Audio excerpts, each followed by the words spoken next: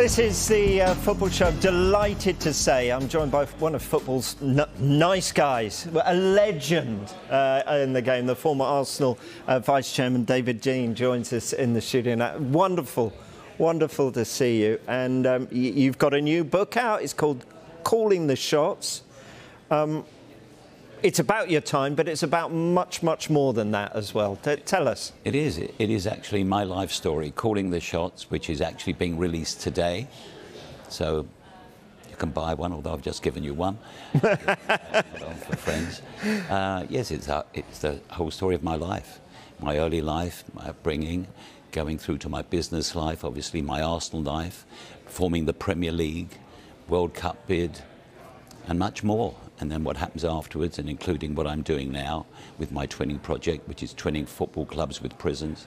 It's been eventful. I know that project's very close to your heart, isn't it? Yes, it is. Tell us a little about that. Well, I started it about 4 or 5 years ago, and it was really spawned from the fact that I was on a charity circuit called Speakers for Schools, going around state schools talking. And after doing about 500 schools, I thought, where else is there a captive audience? And the word captive stuck in my mind. So I decided to give talks in prisons.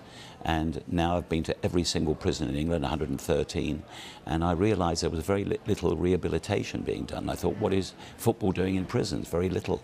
So I decided to form the Twinning Project, which twins a football club with its local prison, giving the opportunity to get offenders into football coaching, maybe groundsmen, to do something in the world of football and hopefully get a job at the end of it, to reduce reoffending and save lives. And we've now got 73 football clubs twinned with a local prison. Yeah, amazing. So the book covers the whole span of my life, and of course the Premier League, forming the Premier League, and Sky played a very big part in that, as you know only too well.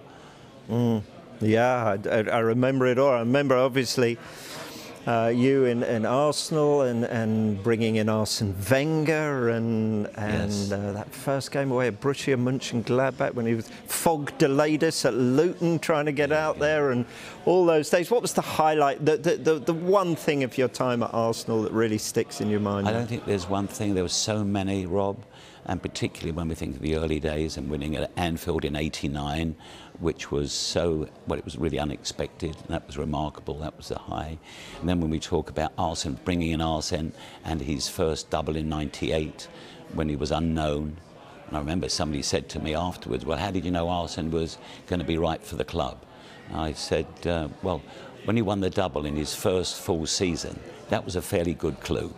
And then, of course, running through to the Invincibles, and then getting to a Champions League, the disappointment actually of not winning the Champions League final. Yeah. And then what happened afterwards, really. It's been very eventful. We're seeing the Invincibles, obviously, people stick in their minds because it was such an amazing achievement. You mentioned '98 as well. It was the FA Cup away at Port Vale, nearly went out very early stages. Right. You've got a good memory. I can remember being there, yeah. And all the way through to the final as well. Those were two pivotal, huge moments. Which for you was a better achievement? This, the Invincibles, because of that feat? Yes, probably. And in fact, talking about the Invincibles, we actually launched the book officially on Monday night at the Cambridge Theatre, which was full. It sold out 1,200 seats for that. And we had 7 of the Invincibles there in the evening. And that just shows you, now it's 18 years later, and they all came really, I guess, because they all feel the bonding there between Arsene and myself and themselves was so close. We were family. Yeah, and it's easy to forget now that in some ways you and Arsene Wenger and Arsenal revolutionised football in the way players sort of looked after themselves and the attitude, and then you had the move out of Highbury to the new stadium, and then sadly for you, you left Arsenal. What was that the low point of it all? Very much so, yeah. And what happened afterwards, in fact, the chapter I called Life After Death, what happened after that. And that was really a low for me. You can it's listed in there, the date, the time. Yeah, exactly. The minute yes, that it happened. You got it. 18th of April 2007, 5 p.m. Did it come as a shock? It did. It's all documented. Yeah. You'll have to read the book, Rob. Yeah, well, it is also documented that you tried to make a phone call and couldn't. That's true as well. Yeah, because they cut your phone off But straight you know what away. they say? You can take the boy out of Brooklyn, but you can't take Brooklyn out of the boy. You still follow Arsenal? Yes, I go every time I can, and also to some of the away games. And of course, I spend a lot of my days these days going around schools and prisons, still giving what I like to think of motivational talks, and of course giving talks, you know, for the FA and the Premier League, which I love to promote because the Premier League is so much part, you know, when we started it. And I can remember your old boss, Sam Chisholm, who was Rupert Murdoch's right-hand man, coming to see me one day when he wanted a pitch for the rights, and he said, I'm going to teach your granny how to watch footy on telly. So I said, really, Sam? I said, that's a clever trick. I said, she's been dead for 30 years. That would have been an achievement. But nevertheless, he did. He did a really good job, and Sky they gave it tender loving care, which I mentioned.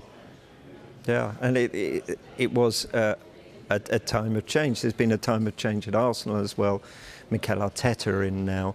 Do you see parallels? Do you see a rebirth of the club now that perhaps when Arsene Wenger came in, that there was a sort of fundamental sea change in Arsenal at that moment, wasn't there? It had gone from the George Graham, Bruce Rioch era, Stuart Houston, and then into Arsene Wenger. And do you see it now coming perhaps back alive again? I'd like to think so, and certainly there are positive signs of a renaissance, that we're going in the right direction. They've had a great start to the season. Long may it continue. Stop the race. Yeah. They're doing really well, and we'll see how it goes. I always felt that it was a great shame that Arsene was not kept in some form within the club, because he was so knowledgeable, so intelligent. You know, to harness a brain like his, it was a pity that he, you know, so he wasn't good enough for Arsenal, but he was good enough to be head of global football development for the world, looking after 211 countries. And I think that was, I'd have liked to have seen him somewhere still kept within the club. Yeah. You still keep in contact with him? Oh, yes. Of course, he was on a Monday night, we were together. We were seeing him at the weekend. He's in London. He lives now in Zurich, of course, with FIFA, but... He thinks Arsenal could be title contenders this season. Do you agree with him? I think they've got a chance. We have to be optimistic. Yeah.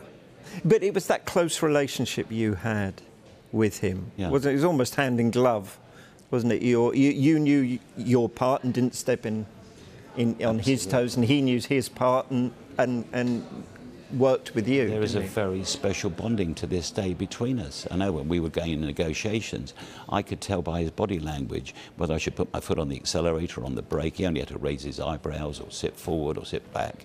And, you know, we could read each other. It was pure chemistry. It was wonderful. And it didn't feel like working either. I mean, it was fun. And of course, he lived opposite me, so I used to pop by his house virtually every night, coming from the office. Coming from Highbury, I'd pop in and we'd shoot the breeze about what was going on at the training ground. Did he make a good cup of tea? No, it was great. I think it was good for the club because we had that ongoing conversation. I'm not so sure it was good for his marriage because I was there virtually every night of the week.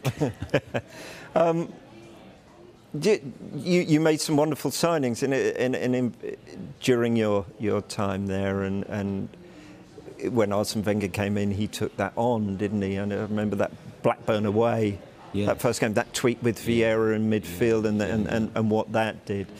Was there a signing that the two of you really wanted but never got? Who would that have been? Well, you'll know who this is straight away, yes. This is when I was asked by our chief scout if I would go with him to see a young boy playing for Portugal under 18, and he was only 16. And you can imagine who that young guy was. So it was Cristiano Ronaldo. And the following day, Manchester United came and blew us out of the water. So these things happen.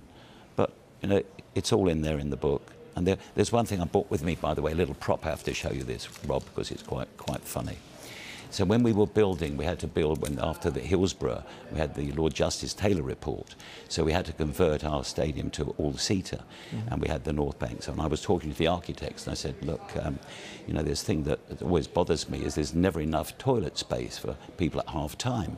What's the normal? He said, well, the normal rate is about 60 or 70 men for one urinal, and about 30 for women. And I said, well, I want half of that. I want to double it to make sure that we can make sure people can get in easier. So he said, it will take up a lot of space. I said, I don't care, let's do it. Rolling the film forward about 6 months afterwards, the architect said to me, we're up for an award, our company. Would you mind coming to the award event? I said, certainly.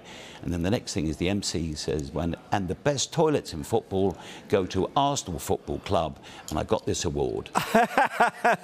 You were flush with success, weren't you? I believe it, yes. But I didn't get bogged down. No. But you have to listen to this. Wait a minute. So this is one of the more unusual trophies we won at Arsenal. Yeah. One of the times you weren't panned by the critics. Anyway, I want to take you back to 2007, because a bad back for the Queen led to something extraordinary, didn't it? Your trip to Buckingham Palace. Yes, in 2007. Tell us about that. That was quite remarkable, and it was just an honour to be there and to meet Her Majesty. And the whole squad went. And yes, I remember it well. And of course, there's a protocol there that you're told beforehand that you do not initiate conversation. You must let Her Majesty speak to you. And my wife, who was with me, said, do you think you can ask her what face cream she uses, because she's got such perfect skin?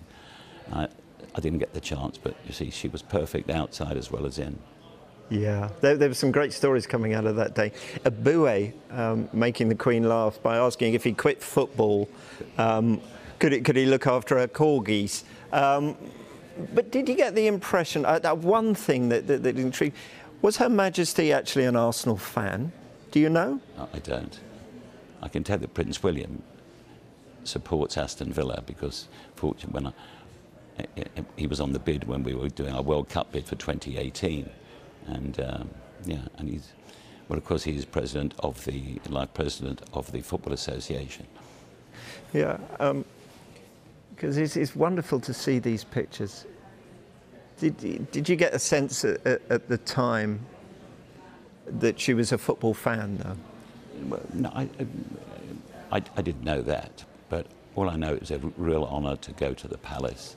And in fact, in my book, there is a picture of me shaking hands, and I've got a caption which says, "If my mum could only see me now."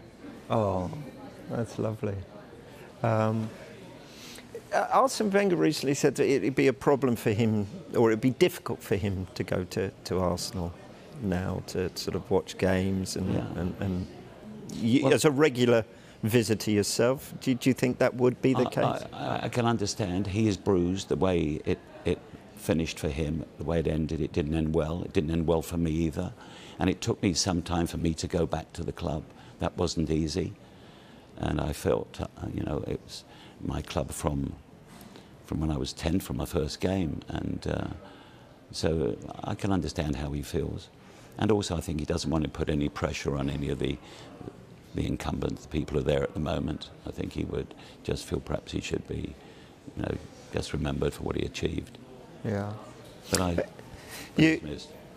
you have been a football administrator now on the global stage and the world stage as well, and so your opinion is of highly significant. I was interested, Chelsea chairman Todd Burley recently suggesting this North v South Premier League game. Good idea, do you think? No. It's got to be meaningful fixtures, and I can imagine, in America, it's the land of great promotion. When you think of the biggest brands in the world, with Apple, with Amazon, with Coca-Cola, it's all about branding and image and everything else. We don't have time in the calendar for that. And I've always pioneered right from the onset that the Premier League should go down to 18 clubs to give a little space, to get a proper mid-season break, and to give the opportunity for players to recover after a long, hard season. FIFA are now talking about a 2 or perhaps a 3-year World Cup going in. They're talking about a Club World Cup coming in. So every fixture must be meaningful, and I don't believe that is. Yeah. So, calling the shots is out. Can you call the future? What next for David Dein? I've got to keep on pushing the steam down the pipes, I hope, and that wanting to develop football, as Arsene Wenger said, what he wants to do at FIFA, that he wants to have more youngsters playing, boys and girls playing the game, and more and better coaches.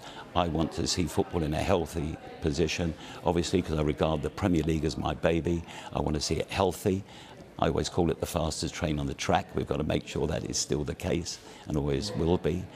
So, and I'll keep doing the work I'm doing in schools and prisons, which I enjoy. And seeing a lot of football matches around the world. Yeah, magnificent. Long may it continue. Calling the shots, how to win in football and life is out now. It's been an absolute pleasure to have you in here. Thank you so much. Thank you very much, Robert. Lovely to see you again. We do go back a long way. So yeah, we do. Well, you've aged far better than me. Lovely to see you, David. Thanks.